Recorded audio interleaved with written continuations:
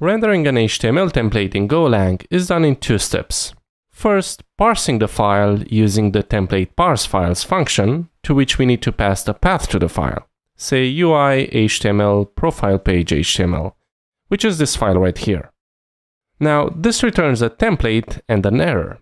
Errors happen when the file doesn't exist, or the file exists but cannot be read due to insufficient permissions, or the template inside the file has a syntax error. In any case, if we do have an error, we can return an error response with the error message and the 500 status code. Now, once we've parsed the file, we can move on to the second step, which is writing the content to the response body. We do that by calling template execute, to which we pass the response writer and any dynamic data we want to use in the template. For example, say we create a new profile struct where first name is Konstantin and second name is my non-English hard to spell second name. We can pass the profile as the second argument and we'll be able to access all of its fields inside the template. Now, this is Golang, so execute also returns an error. Errors here happen mostly when the data we pass in doesn't match what we have in the template.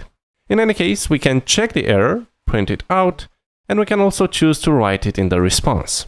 If I open the terminal and run go run main.go, go in the browser to localhost 8000, we get an error saying can't evaluate field last name in type main profile. That's because if we go to our template, we have a typo.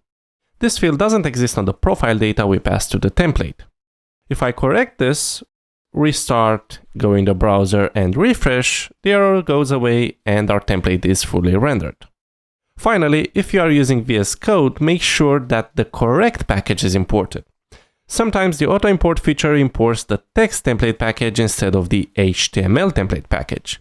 Both packages provide the same interface, they offer the same collection of functions, so the difference will be hard to notice.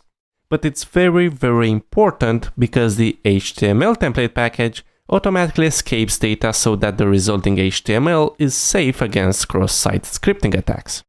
So once again, to render a template, we parse the HTML file we want to render. If we have an error, we return a 500. Otherwise, we move on to writing the HTML content, where if we encounter any error, we print it out and also write it to the response.